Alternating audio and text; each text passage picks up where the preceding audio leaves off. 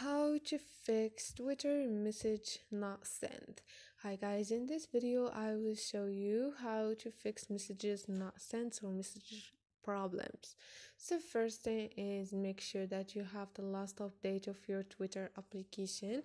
Second thing is go to settings and click on apps, click on manage apps, scroll down here, search for your Twitter application, and here click on clear cache and click on OK. Now wait for a second, and once you go back, this will help you to solve the problem.